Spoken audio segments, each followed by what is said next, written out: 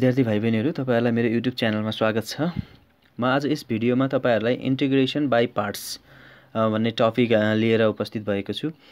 मैले यो भन्दा अघिल्लो भिडियोहरुमा यो इन्टिग्रेसनको बेसिक लेभलदेखि सब्स्टिट्युसन मेथडसम्म सम्पूर्ण कुराहरु मैले सिकाइसकेको छु। भाइ बहिनीहरुले उक्त भिडियोहरु हेर्नु भएको छैन भने मैले डिस्क्रिप्सन बक्समा लिंक दिएको छु, उक्त लिंकमा गएर हेर्नु होला। आज भने म यस भिडियोमा अर्को महत्त्वपूर्ण पार्ट जुन इन्टिग्रेसनको अति नै महत्त्वपूर्ण पार्ट हो त्यो हो इन्टिग्रेसन बाइ पार्ट्स। यो टपिक लिएर उपस्थित भएको छु भाइ बहिनीहरु। अब यसमा हामीलाई कुनै पनि दुईटा फंक्सनहरु प्रोडक्टको फर्ममा दिएको छ भने त्यो दुईटा प्रोडक्टको फर्मलाई कसरी स्प्लिट गर्ने त हामीले भन्ने कुरा यहाँनिर सिकाउन गइरहेको छु। हेर्नुस् है त, हामीलाई यहाँ दुईटा फंक्सन्सहरु मानौं। यहाँ हामीलाई दुईटा फंक्सन्स सपोज गर्यौं हामीले, if you and we be any two फंक्सन्स of x भनेको यो x को फंक्सन x मा छ, यो पनि x मै छ।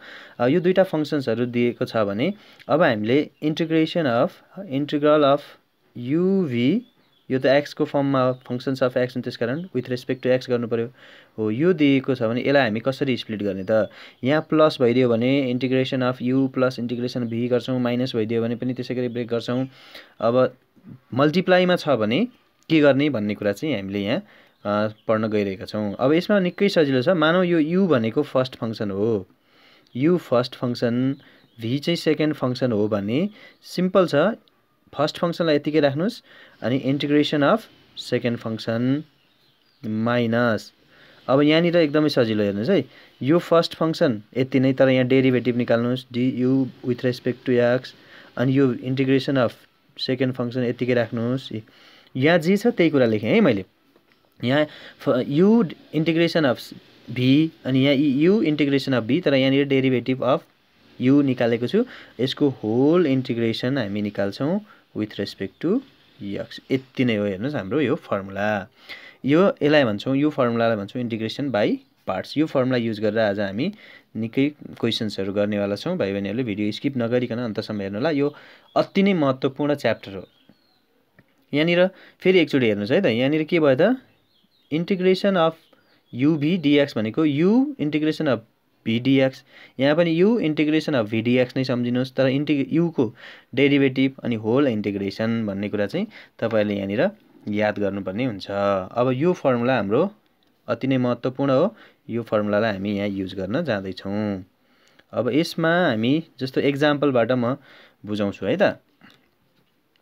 अब यहाँनिर तपाईहरुलाई यो कस्तो फर्ममा दिन्छ भने integration of x log x dx, यसको इन्टिग्रेसन फाइन्ड गर भनेर आयो। त्यस्तै x sin x dx भनेर आयो। त्यस्तै integration of e power x log x dx भनेर आयो। यस्ता टाइपका क्वेशन्सहरु हामीलाई दिएको हुन्छ। अब यस्ता खालका क्वेशन्सहरु त हामीले अगाडिको भिडियोहरुमा पनि गरिसकेका छौं, तर त्यहाँ हामी सब्स्टिट्युसन मेथड गर्थ्यौं। त्यहाँ सब्स्टिट्युसनको पनि विभिन्न टर्म्स एन्ड कन्डिसन्सहरु छन्, ती कन्डिसन्सहरु स्याटिस्फाई गर्यो भने बल्ल हामीले गर्ने हो।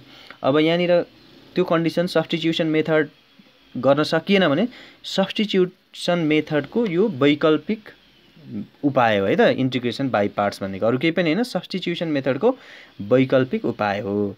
अब यसमा हामीलाई यो क्वेशनमा x र log x दुईटा फंक्सन दिएको छ, यहाँ x र sin x दुईटा फंक्सन दिएको छ, यहाँ e पावर x र log x दुईटा फंक्सन दिएको छ। अब यो इन्टिग्रेसन गर्ने बेलामा अर्को महत्त्वपूर्ण कुरा छ, कुन फंक्सनलाई फर्स्ट फंक्सन र कुन फंक्सनलाई सेकेन्ड फंक्सन मान्ने भन्ने कुरा निकै नै महत्त्वपूर्ण कुरा छ। यसको लागि हामीलाई यहाँ एउटा टेक्निक छ, तपाईहरुले आई लेट है त, यो आई लेट सम्झिनु भयो भने I L A T E I let है, म लेट भएँ भनेर सम्झिनुस्, आई लेट।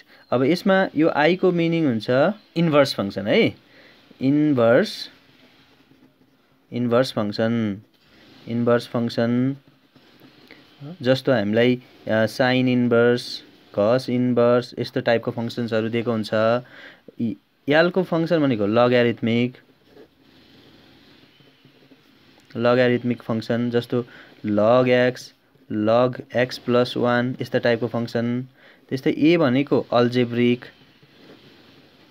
फंक्सन, अल्जेब्रिक भनेको जस्तो x भयो, 2x भयो, x स्क्वायर भयो, यो टाइपको भयो। अनि t भनेको ट्रिगोनोमेट्रिक फंक्सन जस्तो sin x cos x sec x यिनीहरु भयो। ई भनेको के हो त एक्सपोनेन्शियल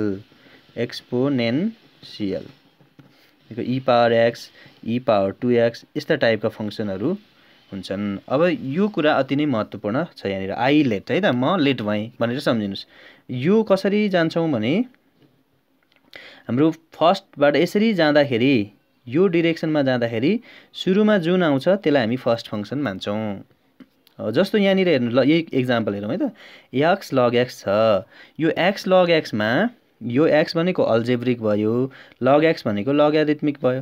हेर्नुस् त यहाँ अल्जेब्रिक र लगारिथमिक l भनेको पहिला आएको छ a पछि आएको छ भनेपछि यो हामीलाई फर्स्ट फंक्सन भयो अनि a चाहिँ के भयो x भनेको के भयो त सेकेन्ड भयो। यसरी हामी सपोज गर्नुपर्ने हुन्छ। अब त्यस्तै यहाँनिर x र sin x छ हेर्नुस्। x भनेको अल्जेब्रिक sin x भनेको ट्रिगोनोमेट्रिक a र t a अगाडि आछ t पछाडि आछ भनेको अल्जेब्रिक फर्स्ट भयो अनि ट्रिगोनोमेट्रिक के भयो त सेकेन्ड फंक्सन भयो। यसरी यहाँनिर e भनेको एक्सपोनेन्शियल र लग यानी लग भनेको यहाँ छ एक्सपोनेन्शियल भनेको लास्टमा छ लग भनेको फर्स्ट फंक्सन हुने रहेछ। यो फर्स्ट फंक्सन यो चाहिँ के रहेछ त सेकेन्ड फंक्सन। यसरी हामीले यो आइलेट को मद्दतले हामी कुन चाहिँ फंक्सनलाई फर्स्ट फंक्सन र कुन चाहिँ फंक्सनलाई सेकेन्ड फंक्सन सपोज गर्ने भन्ने कुरा छुट्याउन सकिन्छ। अब यति छुट्याइसकेपछि त सिम्पल यो फर्मुला युज गर्दैपछि हाम्रो आन्सर आइहाल्छ। अब यसमा भाइ बहिनीहरुले सिम्पल अगाडिका रुलहरु सम्झिनु पर्यो, पावर रुलहरु सम्झिनु पर्यो, लग को एन्टिडेरिभेटिभ कसरी निकालिन्छ, sin cos tan ट्रिगोनोमेट्रिक रेशियोजको कसरी निकालिन्छ, यी सम्पूर्ण कुराहरु चाहिँ जान्नै पर्ने हुन्छ है त। तपाईहरुलाई यो आउँदैन यो बेसिक कुराहरु आउँदैन भने मेरो अघिल्लो भिडियोहरु हेर्नुस् डिस्क्रिप्सन बक्समा लिंक दिएको छु। उक्त लिंकमा गएर प्रत्येक टाइपकोलाई मैले पार्ट 1 पार्ट 2 पार्ट 3 त्यस्तै गर्दै गर्दै सिकाएको छु। प्रत्येक पार्टहरु राम्रोसँग हेर्नुस् तपाईहरुलाई पक्कै पनि आउनेछ। ल अब म एक्जाम्पलहरु गर्न जान्छु है त। हेरौं मैले यही क्वेशनलाई लिएको छु यहाँ x log x dx हामीले यहाँ डिस्कस गरिसक्यौं। हेर्नुस् सिम्पल छ सल्युसन। हाम्रो यहाँनिर फर्स्ट फंक्सन कुन भयो रे यो फर्स्ट भयो यो सेकेन्ड भयो। अब हाम्रो रुल अनुसार integration of x log x dx भन्यो भने जहिले दिमागमा राख्नुस् यो फर्स्ट फंक्सन हो अनि यो सेकेन्ड हो। यो चाहिँ मेन इम्पोर्टेन्ट हो। यो अगाडि पछाडि पार्नु भयो भने दुःख पाइन्छ नि फेरि यो फर्मुलामा। अब हाम्रो रुल अनुसार first function integration of second first function भनेको लग first function integration of second function यो त x को फर्ममा छ त्यसकारण dx भयो माइनस सिम्पल छ हेर्नुस् डेरिभेटिभ अफ फर्स्ट अनि एन्टिडेरिभेटिभ यही सार्ने त हो नि x dx हो। यसको होल एन्टिडेरिभेटिभ निकाल्न छ integral of this whole dx simple छ। तपाईहरुले अलिकति टेक्निक लगाएर है ट्रिक लगाएर यहाँ पढ्नु भयो भने सजिलो हुन्छ। फर्मुला घोकेर यहाँ केही हुनेवाला छैन। यहाँ first function integration of second अनि फेरि first function integration of second यही सारेको छ तर यहाँ डेरिभेटिभ छ अनि होल इंटीग्रेशन निकाल्छ। यो चाहिँ महत्त्वपूर्ण कुरा हो। मैले यो भनेको कुरा चाहिँ याद गर्नु होला। यो भनेको log x यतिकै भइहाल्यो। एन्टिडेरिभेटिभ अफ x भनेको के हुन्छ त x स्क्वायर बाइ 2 हुन्छ माइनस अब log x को डेरिभेटिभ के हुन्छ त 1/x हुन्छ अनि x को इंटीग्रेशन के हुन्छ त x स्क्वायर बाइ 2 हुन्छ। यो यतिकै भयो। अब यसलाई सल्भ गरौँ आन्सर आइहाल्छ। log लाई यो यसरी राख्न सकिन्छ x square by 2 log x यसरी राखौं यो x क्यान्सल हुन्छ यहाँ 1/2 बच्छ त्यो 1/2 बाहिर ल्याउँ यहाँ x मात्रै बच्छ dx भयो। अब यसलाई सिम्प्लिफाई गर्दियौं भने आन्सर आइहाल्छ x square by 2 log x minus 1/2 अनि यो भनेको x square by 2 plus c यो इन्डेफिनिट इन्टिग्रल हो त्यसकारण यसरी राख्नु पर्यो x square by 2 log x minus 1/4 x square plus c यो नै हाम्रो आन्सर हुन्छ। यो निकै महत्त्वपूर्ण बेसिक क्वेशन हो। मैले अब अलिकति डिफिकल्ट क्वेशन्सहरु गर्दै जानेछु जुन बोर्ड एक्जाममा सोधेका पनि छन् र सोध्न पनि सक्ने छन्। भाइ बहिनीहरुले मेन भनेको यो चाहिँ याद गर्नु होला है। यो आइलेट र यो फर्मुला कसरी यसको फर्मेसन कसरी बनेको छ त्यो बुझ्नुपर्ने हुन्छ। ल अर्को क्वेशन गरौँ है त।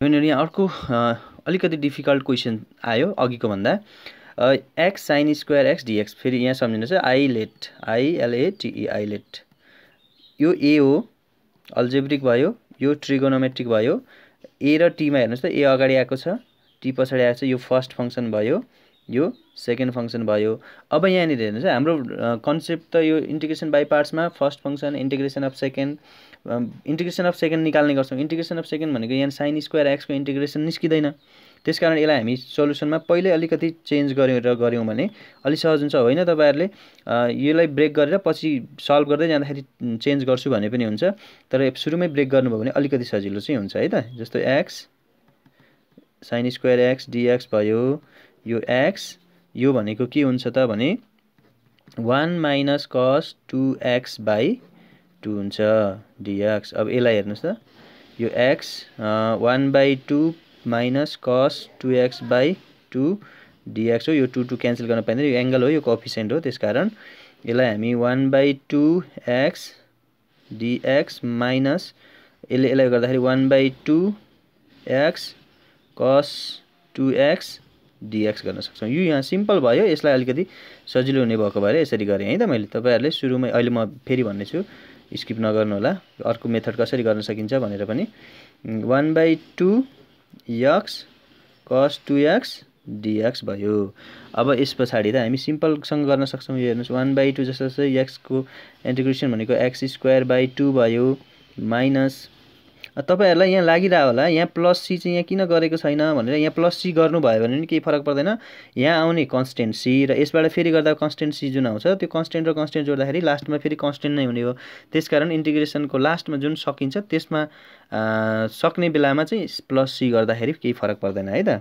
यो कन्फ्युज नहुँदा हुन्छ यसमा ल अब यहाँनिर यो अल्जेब्रिक यो ट्रिगोनोमेट्रिक भनेको यही फर्स्ट फंक्सन भयो यो फर्स्ट यो सेकेन्ड त्यसो भए हाम्रो रुल अनुसार के छ त first function integration of second minus फेरि हेर्नुस् derivative of first integration of second यही कुरा हो यही भएको जे छ त्यही लेख्ने हो अनि फेरि होल इंटीग्रेसन राख्ने यति त हो नि यहाँ अरु के नै छ र यो भनेको x square by 4 minus 1 by 2 यहाँ के भयो त x cos 2x को डेरिभेटिभ cos 2x को एन्टिडेरिभेटिभ के हुन्छ त sin 2x cos भनेको sin मा जान्छ sin 2x अनि यो कोएफिसिएन्ट जे छ त्यो कोएफिसिएन्टले हाम्रो डिवाइड गर्ने यो रुल हो माइनस यसमा हेर्नुस् इंटीग्रेसन अफ यो भनेको त 1 भइहाल्छ अनि cos x को यो इंटीग्रेसन अफ फेरि यसलाई हेर्नु है यो 1 भयो अनि यो cos 2x भनेको sin 2x by coefficient of x भनेको 2 भयो अनि यो सक्यो यो dx बाहिरको यहाँ छँदैछ अब यसलाई फेरि हामी सल्भ गर्न सक्छौं 1 by 2 यो x by 2 लेख्दियौं यो sin 2x छुट्याइदियौं माइनस यो 1 by 2 यहाँ हेर्नुस् है sin 2x आयो फेरि sin 2x को फेरि हामी एन्टिडेरिभेटिभ निकाल्न सक्छौं यो 1 by 2 मैले बाहिर राखे sin 2x को एन्टिडेरिभेटिभ के हुन्छ त माइनस cos x हुन्छ cos 2x भयो तर यो कोएफिसिएन्ट 2 छ बाइ 2 गरौँ यो माइनसले गर्दा यहाँ ब्र्याकेट नछोडौं अब हाम्रो इंटीग्रेसन गर्ने काम सकियो अब यहाँ चाहिँ c थप्न पाइन्छ अब x स्क्वायर बाइ 4 माइनस यो लार्ज ब्र्याकेट यहाँ निरसम्म है त यो कति भयो त x बाइ 4 भयो यो मल्टिप्लाई गरौँ x बाइ 4 sin 2x भयो अनि त्यसपछि यो माइनसले यो माइनसलाई यो प्लस भइहाल्छ अनि यो 1 by 8 हुन्छ यो माइनसले गर्दा माइनसै भयो 1 by 8 अनि cos 2x भयो अनि 1 by 2 ले c लाई कन्स्टेन्टलाई मल्टिप्लाई गर्दाखेरि कन्स्टेन्ट नै हुने भयो प्लस c नै लेख्ने गर्छौं यो नै हाम्रो आन्सर भयो यो एक्जाम्पल 1 भन्दा एक्जाम्पल 2 अलिकति फरक भयो र अलिकति गाह्रो भयो अब यो भन्दा अझै गाह्रो एउटा अर्को क्वेशन गरौँ है त भाइ बहिनीहरु यहाँ अब फेरि अलिकति अर्कै क्वेशन आयो गाह्रो त होइन अलिकति डिफ्रेन्ट टाइपको अहिलेसम्म एक्जाम्पल 1 र एक्जाम्पल 2 गरेको भन्दा अलिकति डिफ्रेन्ट मैले यहाँ तपाईहरुलाई आज प्रत्येक एक्जाम्पलमा फरक डिफ्रेन्ट फंक्सन्सहरु लिएर अनि आइलेट है आइलेट को युज गर्न सिकाइराखेको छु यो चाहिँ एकदमै केयर गर्नुस् है त आइलेट को युज गरेर इंटीग्रेसन बाइ पार्ट्स अब यहाँ यो एक्सपोनेन्शियल छ यो अनि यो ट्रिगोनोमेट्रिक छ e र t अगाडि आउँछ भनेको यो भनेको फर्स्ट फंक्सन हो यो के हो त सेकेन्ड फंक्सन हो अब सिम्पल cos को पनि हामी निकाल्न सक्छौं e को पनि निकाल्न सक्छौं अघि हाम्रो एक्जाम्पल 2 को जस्तो स्क्वायर हटाइराख्नु पर्ने जरुरी छैन यहाँ यो सजिलो भइहाल्यो सोलुसनमा हामी के गर्छौं त भने e power x cos x dx हेर्नुस् है इंटीग्रेसन बाइ पार्ट्स मैले कसरी युज गर्छु यो अति नै इम्पोर्टेन्ट कुरा हो। फर्स्ट फंक्सन cos x छ, यहाँ फर्मुला घोक्ने हैन है। First function integration of second function minus यही सार्नुस्, फेरि यहाँ जे छ त्यही सार्नुस्, तर यहाँ डेरिभेटिभ अफ फर्स्ट है बाई dx भयो, अनि इंटीग्रेशन अफ यहाँ जे छ त्यही सारौँ, अनि यसको होल इंटीग्रेशन गरौँ। ल यति हो, यहाँ फर्मुला घोकिराख्नु पर्ने जरुरी छैन। cos x भयो। अब यहाँनिर e पावर x को एन्टिडेरिभेटिभ के हुन्छ त? e पावर x नै हुन्छ। अब तर यहाँनिर हेर्नुहोस् है भाइ बहिनी, यहाँ चाहिँ एकदमै फरक कुरा छ। यो भिडियो स्किप नगर्नु होला, यसमा एकदम इम्पोर्टेन्ट, हेर्दा सजिलो छ तर यहाँ बीचमा अलिकति ट्विस्ट गर्नुपर्ने हुन्छ। यसकारण यसलाई एकदमै राम्रोसँग ध्यान दिनुस्, इम्पोर्टेन्ट क्वेसन पनि छ, यो बोर्ड एक्जाममा सोधिसकेको क्वेसन पनि हो। माइनस हाम्रो इन्टिग्रेसन साइन छँदैछ। अब यहाँ cos x को डेरिभेटिभ निकाल्नु पर्यो। cos x को डेरिभेटिभ के हुन्छ त? sin x हुन्छ, sin x। अनि ex को एन्टिडेरिभेटिभ के हुन्छ त? ex नै हुन्छ। ल हेर्नुहोस्, फेरि हटेन, इन्टिग्रेसन साइन त फेरि पनि हटेन। यी sin x e power x दुईटा फंक्सन आइरहेछ हो। यसमा फेरि पनि हामी अगेन इन्टिग्रेसन बाई पार्ट्स गर्छौँ। यो e पावर x लाई अगाडि राख्दियौँ, cos x छँदैछ। यसलाई फेरि हेर्नुहोस् त, यो भनेको ट्रिगोनोमेट्रिक फंक्सन, यो भनेको एक्सपोनेन्शियल फंक्सन, फेरि यहाँ हेर्नुहोस् ट्रिगोनोमेट्रिक फंक्सन र एक्सपोनेन्शियल फंक्सन फेरि रिपिट भयो हो। यसरी यो गर्दाखेरि अहिले हामीलाई फेरि यो क्वेसन नै आइपुग्छ है त। यहाँनिर हो, एकदम इम्पोर्टेन्ट क्वेसन छ, ध्यान दिएर हेर्नुहोस्। यहाँ के भयो त? लार्ज ब्र्याकेटमा क्लोज गर्ने है त। हाम्रो यो इन्टिग्रेसन, यो फर्स्ट फंक्सन भनेको कुन भयो त? यो फर्स्ट भयो, यो सेकेन्ड भयो। First function integration of second function minus फेरि हाम्रो derivative of first with respect to x, integration of second with respect to x, यसको होल इंटीग्रेशन गर्छौं। यो हो हाम्रो इंटीग्रेशन बाई पार्ट्स। यहाँ अब e power x cos x यतिकै भयो, यो sin x यतिकै छोडौं। e पावर x को इंटीग्रेशन e पावर x नै हुन्छ, अनि माइनस यहाँ हेर्नुस् फेरि sin x को cos x हुन्छ, अनि e पावर x को इंटीग्रेशन e पावर x नै हुन्छ dx। हाम्रो फेरि क्वेसन आइपुग्यो, हेर्नुस् त, यो क्वेसन हो कि हैन? यो यहाँनिर यो क्वेसन आइपुग्यो। अब यसलाई के गर्ने भन्ने कुरा चाहिँ मेन इम्पोर्टेन्ट कुरा हो। यहाँनिर यो एकदम फरक छ अहिलेसम्मको। यसमा हामी त भाइबहिनीहरु हामीले यहाँ सोलुसन गर्ने बेलामा, त्यसकारण मैले अलिकति ठाउँ छोडेको छु, लेट गर्नुपर्ने हुन्छ है त। हरेक ठाउँमा आई लेट गर्नु होला, अनि तपाईहरुलाई निकै सजिलो हुन्छ। I equals to e power x cos x dx हो। यही कुरा अब यहाँनिरबाट म लिएर आउँछु। यो आई भनेर हामी जुन सपोज गरेका छौं, यही कुरा यहाँ आइपुगेको छ। अब यसलाई हामीले e power x cos x minus e power x sin x minus यो भनेको त आई हो। यो हामीले आई ले रिप्लेस गर्यौं। अब यहाँ आई ले रिप्लेस गरिसकेपछि लेफ्ट साइडमा पनि आई छ, यसलाई लिएर जाउँ, किनभने हामी त यो आई को इंटीग्रेशन निकाल्नु पर्ने छ। त्यसकारण यो आई यतिकै भयो, यो आई। अब यसलाई ओपन गर्नुस् त, आई इक्वल्स टु, अब यसमा के भयो हेर्नुस् है। अब यसरी गर्दाखेरि यहाँनिर हेर्नुस् e power x cos x minus, भाइ बहिनी यहाँ सानो मिस्टेक भएछ। यहाँ हेर्नुस् त cos x को इंटीग्रेशन हुन्छ, यहाँ गल्ती भएछ थोरै, यो माइनस यहाँ हुँदा प्लस भयो, अनि अरु जस्ताको तस्तै भयो। अब यसलाई ओपन गर्दा e power x sin x minus I भयो। अब यो आई यो यता आई आउँदाखेरि प्लस हुन्छ, यो 2i भयो, अनि e power x cos x plus e power x sin x भयो। अनि यहाँबाट आई भनेको कति आयो त हेर्नुस् त, आई इक्वल्स टु 2 डिवाइड हुन जान्छ, e पावर x कमन आउँछ, cos x plus sin x by 2 हुन्छ। यसरी हामीले एन्सर निकाल्छौं। किन आई भनेको एन्सर किन भयो त? आई भनेको हेर्नुस् त, e power x cos x हामीले सुरुमै सपोज गरेका छौं नि त, यो हो नि त आई भनेको, यो हो आई।